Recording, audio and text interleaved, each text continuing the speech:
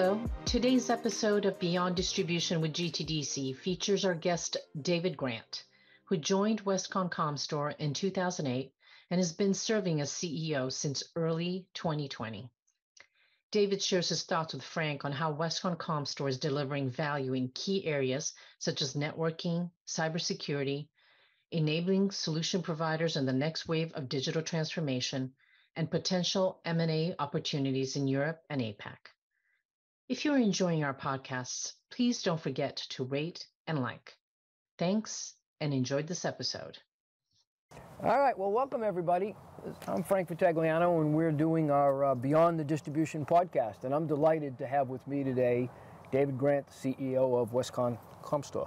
David, nice to have you. Thank you, Frank. Delighted to be here. Yeah, excellent. Lovely setting. Yes, it is, and the weather's beautiful, and you know, we both would probably rather be playing golf right now, but we're going to do this. Absolutely. So tell me a little bit about yourself. You know, how'd you get your start in the IT industry, and right up to the role you have today. So, based in the UK, and have been even when I've been doing global roles, but started out at Canon. Was there 14 years in primarily direct sales, marketing, acquisitions, and then moved into channels, and that was what led me to move into distribution many years ago with a small UK private equity-backed business called Crane that was then subsequently acquired by Westcon, and here I am today. Yeah. So you started on the vendor side. Interesting. I did. Yeah. That's, Not sure that Canon would be seen as quite high tech as some of the vendors we work with now, but it was certainly a lot of the drivers are exactly the same. Totally. I mean, tell me about it. I started at IBM 40 years ago, and so that wasn't there either, particularly on the PC side. So David, you assumed the CEO title at Westcon right at the beginning of 2020. That's right. Yeah. Which was an interesting time. Yeah, very. Talk a little bit about that. So I'd been working with my team for 3 years previously, so we all knew each other. But when you take over as CEO, there's always that feeling that you've got to get out and do a tour of duty. And of course, all of that was done virtually. Yeah. And of course, again, we were used to doing an awful lot of, like many distributors, a lot of field work, and had to move it all to internal. Yep. So there was a lot of anxiety about what impact that would really have on the relationships with partners, our ability to really run the business. Yep. We were very fortunate. We moved all 3,000 of our employees to working remotely, working from home within 2 days. Wow. So from a business continuity perspective, our CIO and the teams there did a fantastic job. So that was the biggest anxiety about how we stayed connected, both internally with the teams and also, of course, with the partners. As it transpired, of course, everyone was in the same boat. Yeah. And business was it was actually quite a galvanising period. I'll tell you, for someone who's been associated for a lot of years with distribution, from the vendor side, and used to walking in the rooms full of people doing sales, and to take that and move that overnight, and be up and running and supporting both the vendor community and your customers was an amazing task. Yeah. And then, and to top it all off, you also had to worry about your logistical folks who had to be physically there, right? Yeah. So we in Europe we were supplying a lot of the NHS and frontline hospitals with equipment as they were starting to build out those facilities. And therefore we had all of our warehouses and those logistics teams running, all the time. Yeah. And they were more exposed, I suppose, than many of the rest of us. Did a fantastic job. Yeah, that's amazing. So, and I got to tell you, one of the things that I saw sometime in mid-21 was a report that Context had done, which was a satisfaction report by the vendors and the solution providers on the satisfaction over a year's period of time with distribution, and it was up in every category, right? And so I think the marketplace really understood, the length that you guys went to and how quickly you were able to do that. Yeah, no, right? It was looking back, we learned a huge amount about the business, and of course it challenged so many of the the long-held beliefs about how we should run the business and how we needed to, I suppose, interact with partners. One of the things we found was actually when we were working with vendors doing QBRs or looking for winning RFPs. Previously, if someone said, "Well, there's an event in Australia, David," would I go for one event in Australia? No. And people previously would never have considered having video links as a routine. Right. But you could bring your A team to every single meeting. Totally. It's changed the game. And it made a big difference. Yeah. No, that's great. And I think we've learned a lot coming through it. And the thing that I would tell you that I've experienced personally, and when I took this role in 2019, there was a lot of nonsense and debate about the future of distribution and as subscription models and cloud, and the real value and how distribution is going to survive that as hardware transitioned out. Yeah. Boy, that's all gone away. Yeah. All that noise is gone away because of the role and the job that you guys all did, through the pandemic. And I think as importantly, in the new model of device and subscription only, the orchestration, the aggregation is much more complex than just shipping a device. Totally. And so the activities that we need to undertake around channel education and enablement are exactly the same, irrelevant of the delivery method. Right. But when it comes to the orchestration of shipping a device, associating it with software and a serial number, making sure that there's the adoption, looking at how do you cross-sell and upsell, and how do you then drive the subscription re-signing or the renewal. All of those components are, I think, most effectively undertaken in distribution. Yeah, totally. Yeah, I couldn't agree more. So obviously, there's been a lot of positive change, but we're also dealing right now in a pretty uncertain, maybe unstable, economic environment. Sure. How are you feeling about that? What are you seeing, particularly being based in Europe? Yeah. So, firstly, I think most recently there is some reprieve or respite in some of the negativity around economic outlook. I'm not suggesting it's not going to be tough.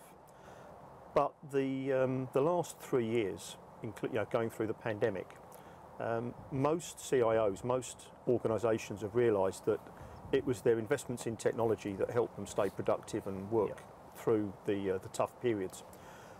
So I don't think that as businesses start to see perhaps some contraction, that the IT budgets are going to be cut quite as quickly as they would have done previously. So that's one factor. What are the challenges? I think the skills shortage that we see in the channel is going to continue for some time. Globally, we invest as often as possible in apprentice programs, bringing young people into the business to help develop them through, particularly in technical roles. But there is clearly a skills shortage. And there doesn't appear to be, as of yet, a complete end to the supply chain disruptions and product availability, and I think that will continue to rumble on for another 12 to 18 months. Yeah, it seems like it. One of the things that's, I think, very interesting that I've looked at recently is the overall outlook for the IT space is between 4 and 5%. Most people would indicate. But what's really interesting is a huge disparity between sort of endpoint solutions kind of product, PCs, peripherals, printers, and the more the enterprise related things, storage, networking, and in areas that you play in. Well, I think where we are, and our main areas of focus are networking and cybersecurity. Right. And if you look at the drive from hybrid working, organisations looking to consolidate premise footprint, that's driving a significant refresh in the networking arena. And of course, I would say that top of every CIO's agenda at the moment is what's your security posture.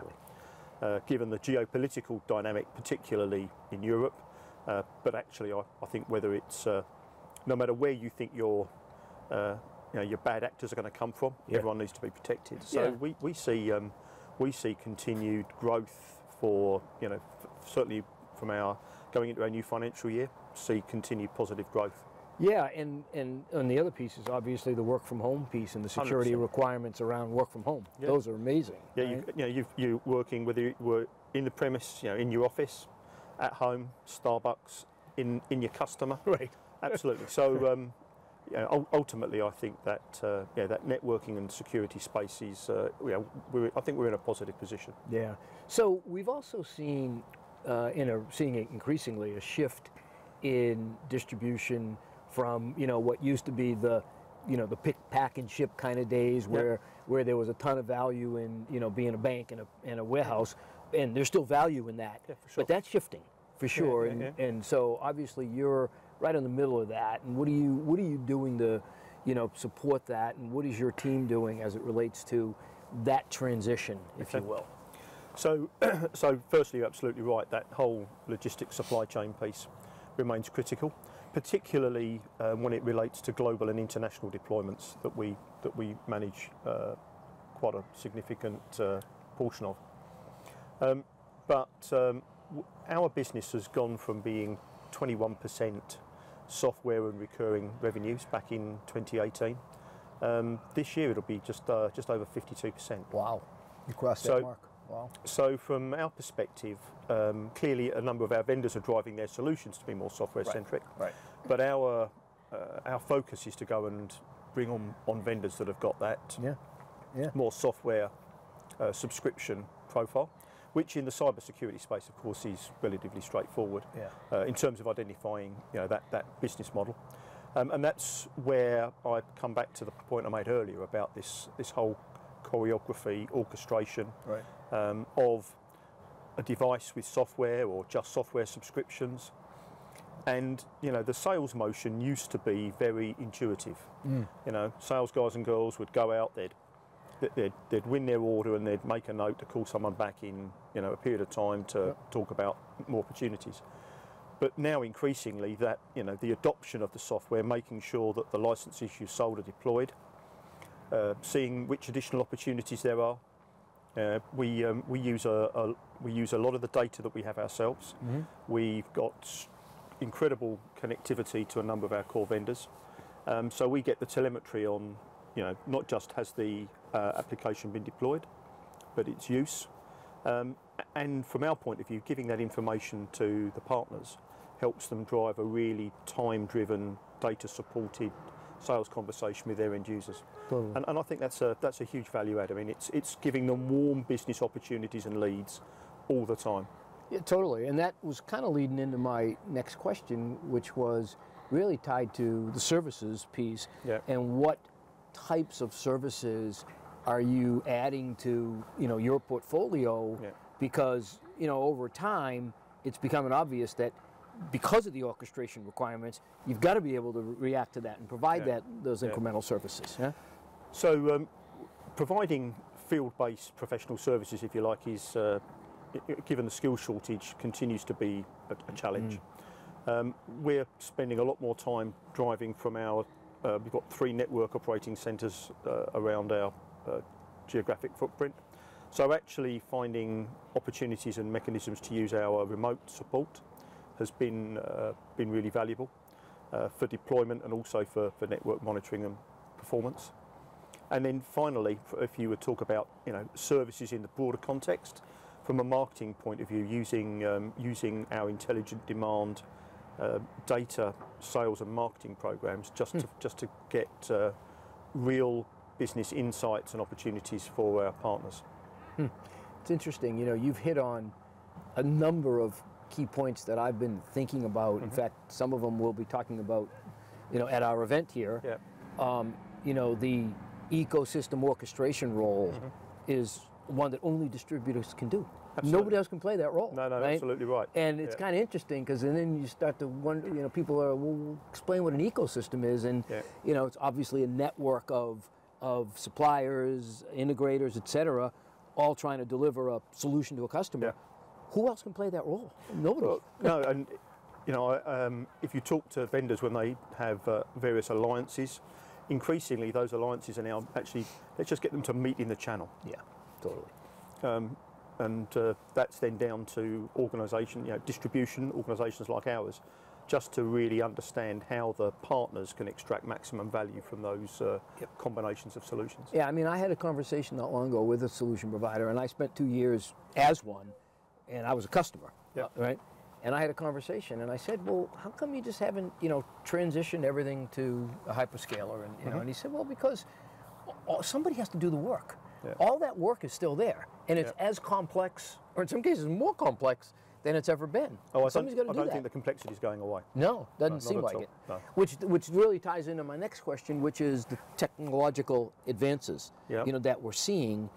And so, what are the types of things that you guys do to provide support to your customers as it relates to new technologies, training, support, et cetera, because it's happening all the time. So, so in terms of technical support, that's both pre and post sales and education. Invariably, when we look at a vendor relationship, that's 2 or 3 of the main component parts. Because if you are responsible for training and educating the channel, invariably you drive a much stronger bond with the organisation. So that's not new, but it works well. But I think in terms of the additional value, if you take all of that data-driven marketing, the support in identifying opportunities, that's all a given. But we have a strong group in our vendor management and also through our customer councils, where we're constantly looking at and getting feedback. Because quite often we get feedback from our partners to say, have you looked at this technology or this vendor? Also, of course, we're not in the US, but we've got a team who are based on the West Coast, so we can keep an eye on who are the vendors that are looking to break into the European markets, because invariably that's the flow. Sure, totally. Get big in the US and then they need to break into a European role, and there's a role to be played in taking those next generation solutions into some of our core markets. Yeah, and the whole emerging technology piece from a vendor standpoint is really critical. Absolutely. Because as they're sitting there trying to figure out, what's my go-to-market strategy, sometimes they don't quite understand the role distribution can play in supporting that and driving that. And I think the role is different in different markets around the world. The role of distribution in the US and in Europe, the fundamentals, of course, are the same. Right. But some of the nuances in some of the European markets, Asia Pacific, and Middle East and Africa are quite different. Yeah, and you've got your business is spread pretty well among those, right? Yeah, so it's 25% of our business is in Asia Pac. Got about 15% in the Middle East and Africa, and the balance is all in Europe. Is all in Europe, yeah. So that's an interesting spread. It is. Yeah, that's good. Well, one of the things that everybody always wants to talk about is what's happening with mergers and acquisitions, and in North America, of course, there's not. It's all kind of happened. There's not that much left to do. Yeah. There are some very quality smaller distributors out there that are kind of niche players, but a lot of the consolidations happen. But I think in Europe it's still pretty spread out, and certainly I would imagine in APJ also. Yeah, right? Absolutely. So, I think that will continue. I think that the things that will drive value have to be the ability to continue to execute. A lot of the things I've talked about in terms of systems, investment, process automation. Given the margins that distribution works on, you've got to be able to do that at scale. So I do think that there is that continued expectation of acquisitions, although again, even in Europe, I think you're starting to see a consolidation of probably a few very significant players, and then you get into very small localized players, and it's hard to maybe see how that would add to an acquisition strategy overall. Provide operational excellence at scale, right? But then there's also new technologies and different types of technologies that can be added on top of that foundation that's been built. Oh, absolutely. And that becomes important. Yeah, no, I absolutely agree. I think to identify you know, a specific technology segment or activity that you want to complement and go and buy and then perhaps leverage that out. Right. I certainly think that's a strategy that we'd consider in the next because you can't 12 months. Because they can't build the operational scale up because they don't have 30 years, you know. And it's sometimes a lot easier just to go and buy the expertise than try and build it, particularly in today's market. Yeah, yeah. Well, good. Well, one last question. Yeah. So obviously, you know, we've been through a lot. You know, you started as a CEO at the beginning of the pandemic. We're now, what, 2.5 years, you know, almost 3 years out. A lot has changed, you know, hybrid work environment. What are you doing for your company as it relates to that, and how are you guys reacting to that? So I think the first thing that we looked at was that we shouldn't treat all job roles the same. So we've differentiated where we believe roles are much more critical to be part of a team, primarily when they're customer facing or vendor facing, and where those roles require it, we've encouraged people, requested people to be back in somewhere between 3 and 4 days a week. It also depends on the geography. In some places, 4 days a week seems to be acceptable. In some places around the world, 3 days seems a more balanced approach. Trying to shy away from mandating things because it just causes unnecessary friction at times. But we've got other roles where, frankly, they are completely effective remotely. So that's how we're approaching it. We're piloting it in all of our markets. We've just done our employee survey for 2022, and the feedback we've got is that firstly, 82% of our employees responded, which is great. Good. Even if they want to tell us things that they'd like us to do differently, they care enough to respond. Totally. Which is a big help. But their feedback around our flexibility and the way in which we're allowing them to strike a better balance has been really positive. So we think we're on the right track. I think that's great. I mean, there's that to deal with, and then there's also the positive aspects of the productivity enhancements that we clearly have seen, right? I mean, because we all remember the days of, getting on a plane and going someplace for a 2-hour meeting with people that we've known forever. And now you kind of think about that a little bit and say, well, does that make sense, right? Yeah, no, absolutely. And productivity is one of our key metrics, and we know that the productivity in our business is going up.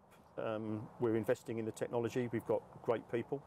And as long as those metrics keep going up and to the right, and people are happy, then they'll look after your customers. And it's a recipe to win. Absolutely. It's great. Well, look, David, I really appreciate you doing this for us. Absolute pleasure. Thank you. It's good seeing you again, and continued great luck. Thank you very much indeed. Thank you. Thank you. Bye-bye.